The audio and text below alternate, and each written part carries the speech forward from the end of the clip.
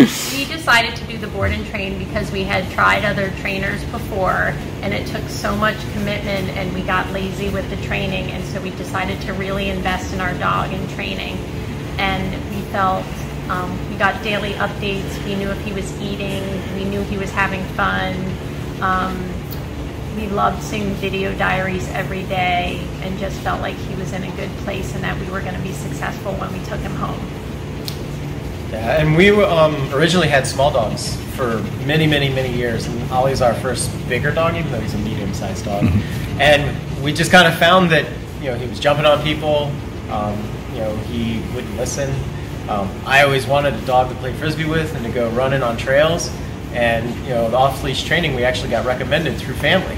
And they said that, you know, it didn't change his attitude or anything, but he just was such a better dog. So now we're really excited to take Ollie home, and I can't wait to hit the trails with him.